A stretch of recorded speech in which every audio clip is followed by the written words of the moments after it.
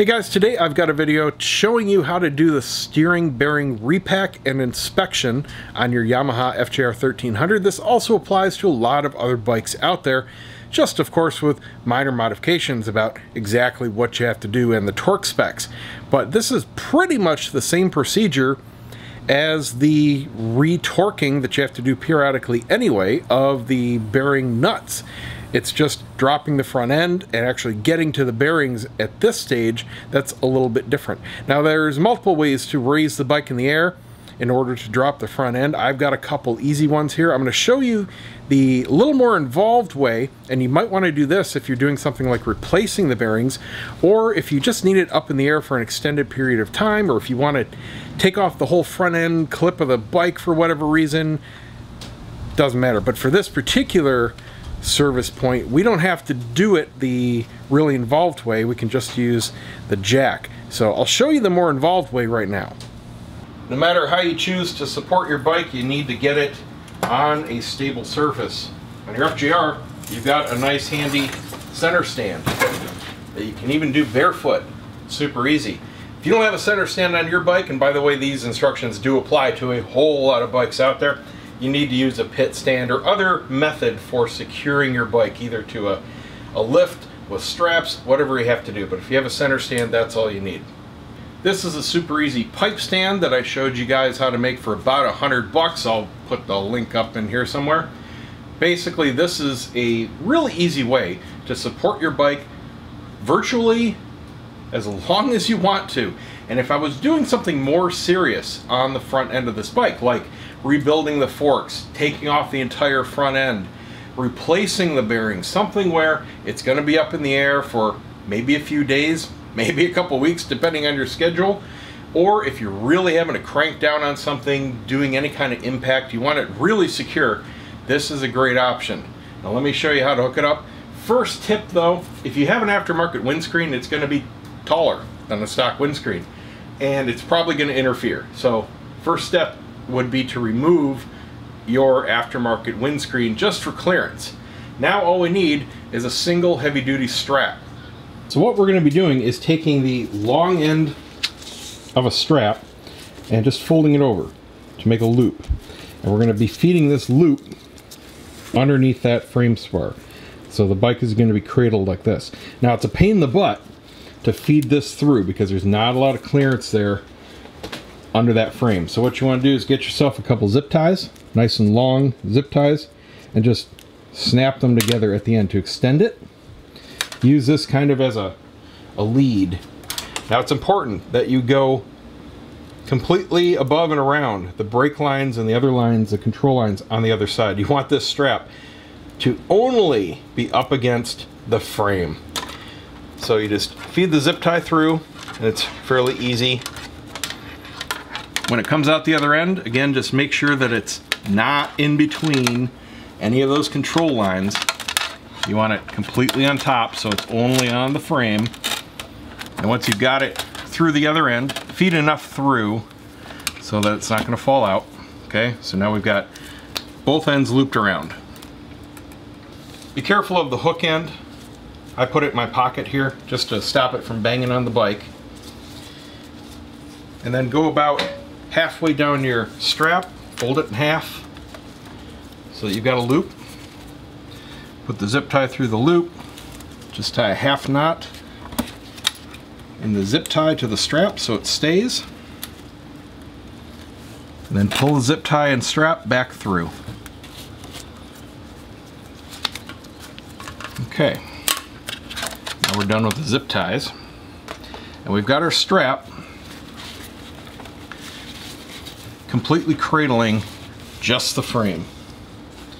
So now we're going to attach it to our lift point. Okay, I forgot to turn on the mic for this clip, so you guys get a voiceover. Basically, I'm telling you here, this is why you may want to remove your oversized windscreen to give you clearance. And we're going to put the turnbuckle, the ratchet assembly, right up in the center over the steering assembly on your pipe. And you're going to take the loop, pull it through, and grab the loop end and the hook end. Both of these are going to connect to the hook up top, and then the loose end you're going to put into the ratchet assembly. And what this does is turn your bike basically into a 2-to-1 mechanical advantage pulley, you know, not counting friction, it's close enough. But it also helps you control descent. So when you pop that ratchet free, it's not just going to kerplunk down to the ground, it's going to give you a lot better control and allow you to ease the bike down. Now you can do the same thing on the rear. I will typically also use a second strap, just so I can kind of make like a V. And that's using our good friend the floor jack and his helper, the textbook. Works really great for putting under the headers, protects them, supports them. I need to lower just a little bit.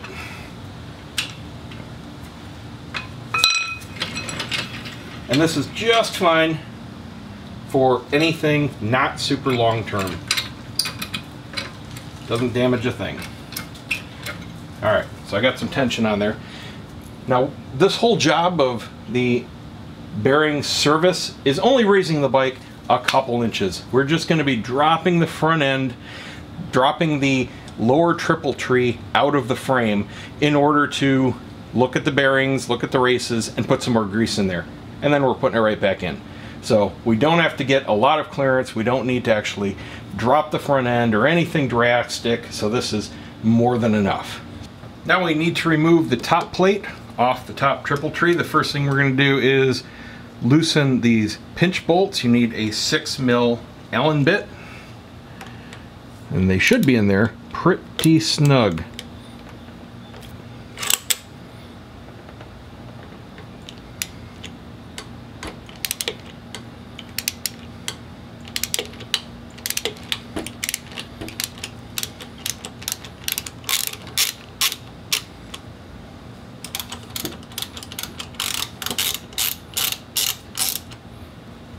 If you have an A model, you can skip this step. If you have an ES, you can give yourself a little bit more clearance by peeling back these boots and disconnecting the suspension adjustment connections here at the top.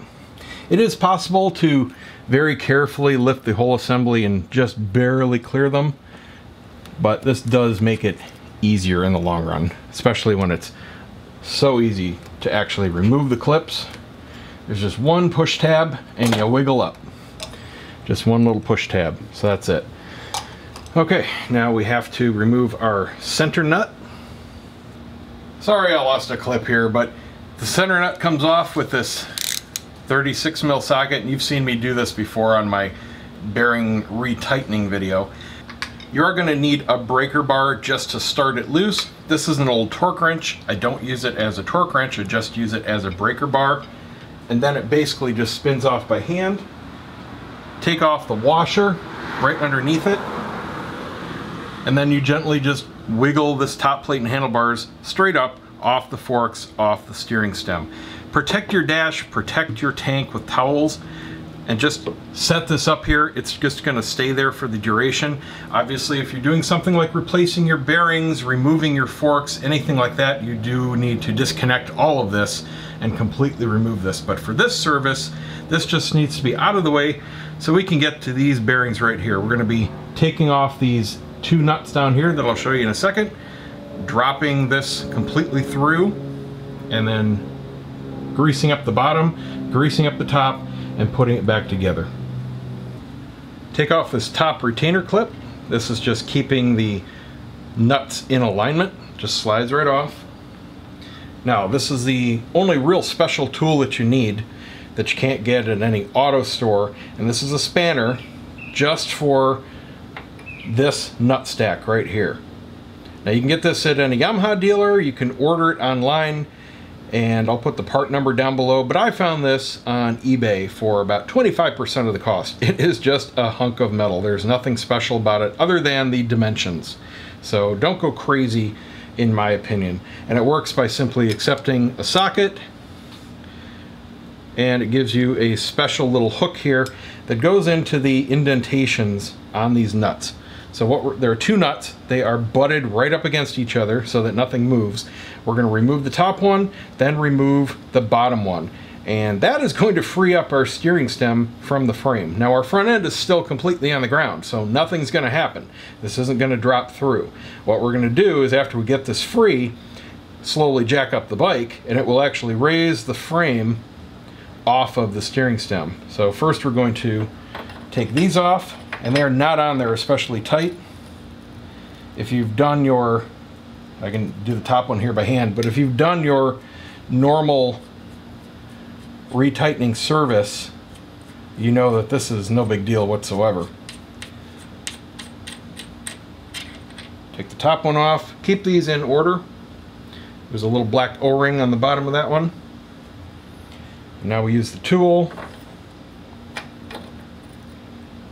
Carefully remove it.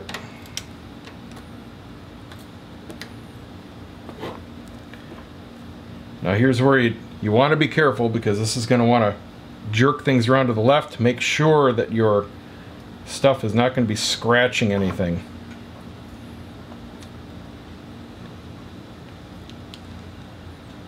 I'm going to reposition this really quickly because I don't want to be doing this while it's attached. Just want to make sure that the front end is turned all the way to the left. I should have done this before I took the top off, but it was a little easier clearance-wise. There we go. I'm just paranoid about scratching my dash. So now on goes the tool again. And this is going to zip right off. We just need to break the torque, and then basically it'll come off by hand also. I'm just steadying this top plate in case anything jerks, and watch the tool so it doesn't flip up. And there we go. I'm going to reposition it, not quite hand loose.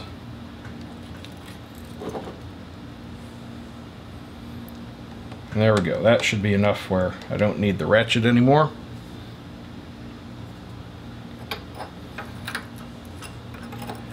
Now we're going to take this one completely off.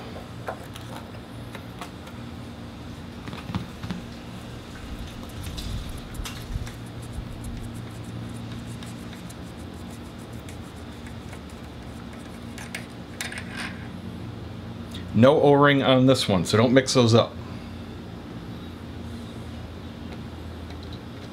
Gently take off this plate seal. We're going to be cleaning all that gunk off, all that old grease. Just put it safely aside. So here's a look at a never touched factory bearing at just over 16,000 miles. And it's not bad. I don't see any signs of water intrusion. What you're looking for is obvious signs of rust. Sometimes the grease will go really milky white. All I'm seeing is, I'm trying to look over the camera now. Seeing it look kind of a gelatinous yellow color. That's about normal for this kind of grease. So now we can go ahead and drop the front end. That is going to make this tube, the steering stem, drop through, and that'll give us clearance to really inspect things and see the same thing on the bottom. As you jack this up, be mindful of the top plate, just so it doesn't shift around, because everything is going to come up, and you just don't want it scratching anything. I put an extra towel underneath here so it can rest more on the side of the bike. So just barely touching it, already freed that bearing from the race, and we're starting to raise off the front end. Now we don't want to go so far that that steering stem pops out of the frame. We just need clearance under there to inspect the bearing and put some grease on it. So now we're up just a couple inches, and I've got a good ½ inch left of stem above the frame. Everything's still in alignment. I can pull this bearing race off the top, get in there. We should have plenty of room in the bottom, so that's good right there. Now this bottom part is going to be virtually impossible for me to show you. You need to get a light and your head up in there and inspect everything as best you can. Look for any scratches, marring, missing grease, white blobs, rust, anything like that. If you see any of that, you need to replace your bearings. You'd probably also be feeling it at this point in the steering. Now this particular bike steers like brand new, so I don't see or expect to see anything unusual. So everything's good. Now we're just going to put some new grease in there. We don't need to clean the old out at this point. We just need to repack it with good lithium grease. Brand really doesn't matter in my opinion. Likewise with the top. Just kind of move your top plate out of the way there. Focus camera, there we go. Take it out carefully. Check out the inner portion for any kind of scratches. Whoops, you guys can't see it. Everything looks good. Check out the bearing and the races and the balls. Everything looks good. Just needs some new grease. Likewise in there. So, new lithium grease. We're going to put fresh coats on everything. I'm just going to quickly wipe that out with a little paper towel. If you needed to completely clean it, they recommend kerosene. Just be careful of any paint, obviously. And we're going to reassemble. For the bottom, I just got in there as best I could, smeared the grease everywhere, turned the balls around on the stem at the bottom, packed them as much as I could with grease, got up in as much as I could. It makes a little bit of a mess, but everything will be cleaned up after it's reassembled. We're going to do the same thing on this upper. Yes, I will be cleaning off these threads. Alright. Put this guy back on. Okay, now at this point we are ready to lower the frame back down onto the steering stem and front assembly. Kind of takes two hands to do it. You want to guide this so it's coming up straight and not catching on the bearings on the bottom or anything. Just do it very, very slowly. It'll probably jerk a few times before it pops into place. And I will note that this part certainly is easier with two people to help wiggle and guide things into place.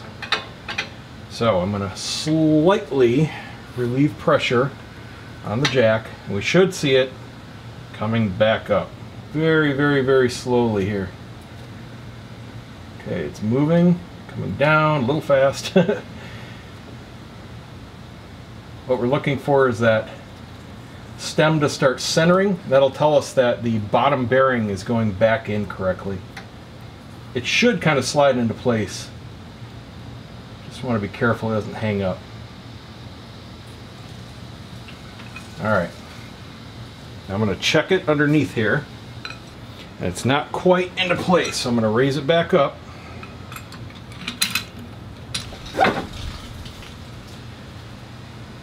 Just gave it a little wiggle underneath. That set the bottom bearing. Now we need to make sure that this is going to go on straight down. Alright, now I'm going to move the front end back a bit so it goes fully in. Then I'm going to chalk the wheel. Just put anything under it. There's not that much pressure. So now we've got the stem fully up. And we should be able to pull it into place. Get that bearing seated. Get the inner part seated. And then we'll be able to nut it back down. It's really hard for me to do this with the camera angle. But we'll get it done. That's good. Thanks. Okay, trying to do it alone was frankly a pain in the ass, so called in the wife for a second set of hands just to give some more leverage to get that centered. That's all it took. All she did is put a little bit of pressure right on the ends of the forks there, and that allowed the tube to, or the steering stem to be straight, so I could snap everything back down. Now it's fully aligned. Now I can drop it the extra quarter inch or so, so all the pressure will be on the front end there. Now it's completely off the jack. And now it's pretty much the same procedure as torquing our steering nut. Next in goes our bearing cover. Wipe this off real well, and we're going to hit the underside here with a little bit of grease. You don't have to go crazy. Just get all the underside of the rubber with a nice, fresh, thin coat.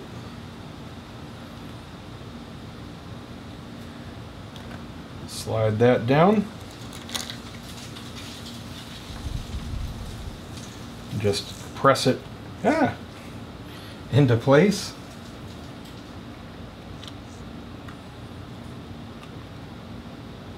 Okay, it's on there nice and even.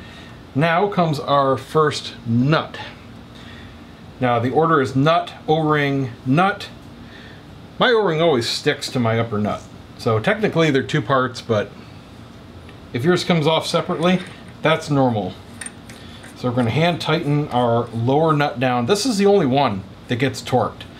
So from this point forward, this is the completely normal, regular maintenance of retorquing this, which this is required to be retorqued. I believe it's every 4, 6, 8,000 miles, something like that. I mean, it's no big deal. The only tool you need is the special spanner. You don't have to do anything with the front end. And you need a torque wrench, of course. All right, so that's hand snug. First thing we need to do is an initial tightening of 37 foot-pounds. This is to set the bearings in place and make sure everything is aligned. This is really what's critical for making sure your bearings, well, last and not doing wheelies, because this is a really, really heavy bike. And when you slam the front end down on a bike, the heavier it is, the more apt you are to start notching those bearings or notching the races. Where did my torque wrench go? I'm grabbing wrench after wrench. That's not the right one. Hang on. Okay, here it is. So this is a two-step. If you haven't seen the maintenance video on retorquing this is a two-step torque, but it's the reverse of what you might think. Usually when you see a two-step torque process, it's for putting on something to prevent it from warping, like a cylinder head, a valve cover, sometimes wheels, where you go once at a low value and then again at a higher value. This is the opposite. We're going to a higher value first to set the bearings in place. Then we're spinning it off, completely loosening it, and then retorquing down to a lower value of just 13 foot-pounds. And it sits there at an operational 13 foot-pounds. So the first thing we do is use our spanner, and we're going to torque this to 37 foot-pounds. Now the way you use this for actually torquing is you put your wrench at a 90-degree angle to actually set the torque. To get this close, I'm just going to put it in here however it conveniently fits. And when we feel that we're getting close, because it's going to spin down a lot from the point it's hand tight to the point it wants to torque, then we'll do the 90-degree just for time's sake. All right, we're getting pretty close here, so I'm going to put it at 90 degrees. I need to make sure I've got enough clearance here.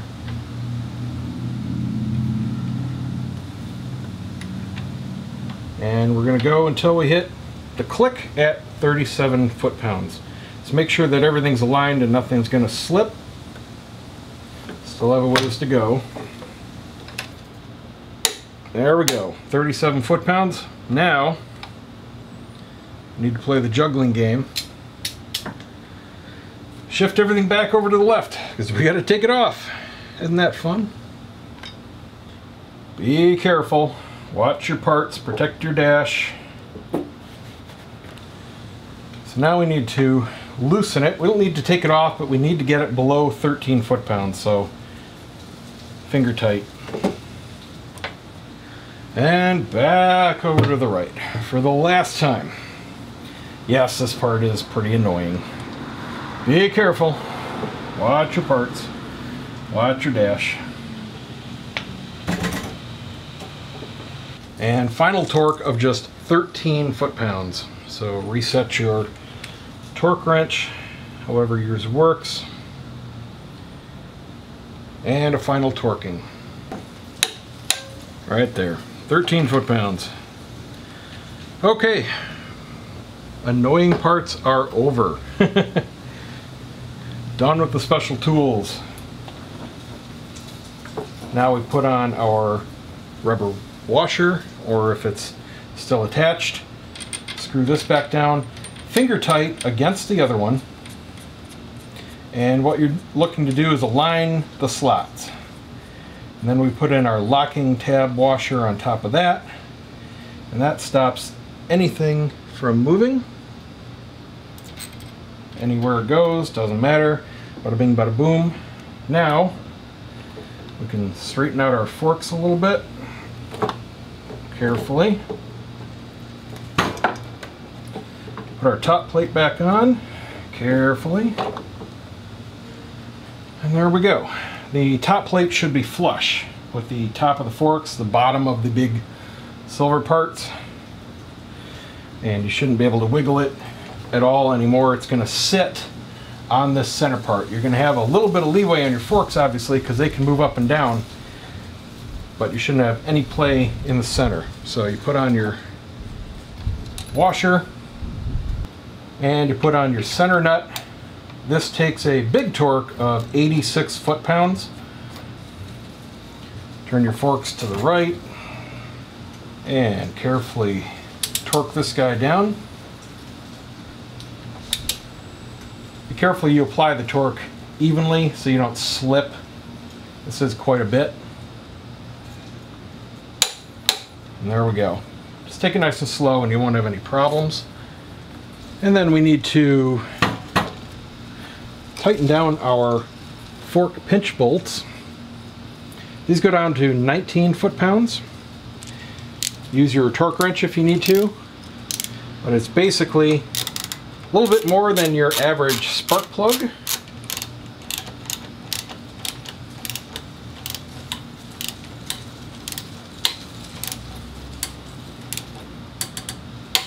There we go. There's one.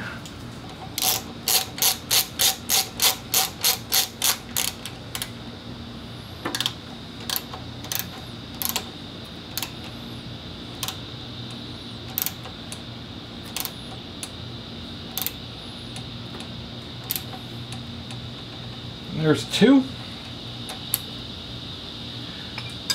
If you have an A model, skip this. If you've got the ES, reattach your suspension controllers. They just slide on. Pop your boots back over, and you're done. Hope this helps somebody. Now you've got your factory fresh 16,000 mile serviced steering bearings. Stay tuned for more videos coming soon. I'm going through all the 16,000 mile service points, so you'll be seeing the swing arm and the drive shaft and the pivot points and the center stand and all that kind of good stuff going back through the bike soon. See ya!